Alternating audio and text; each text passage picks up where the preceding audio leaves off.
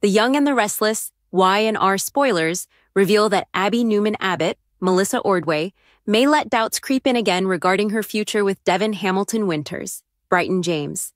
Although Abby loves Devon and their life together with Dominic Newman, Abbott Winters' Chancellor, Rain and River Ware, she worries that getting married could ruin everything.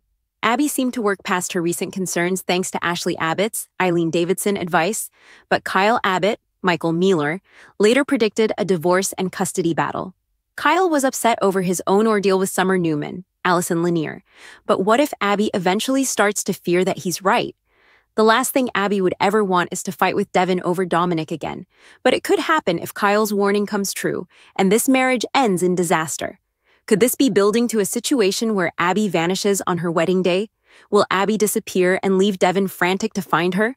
Devon might hope to track Abby down and convince her to trust her heart again. This marriage decision feels right to Abby, but she might need a reminder as the nuptials get closer.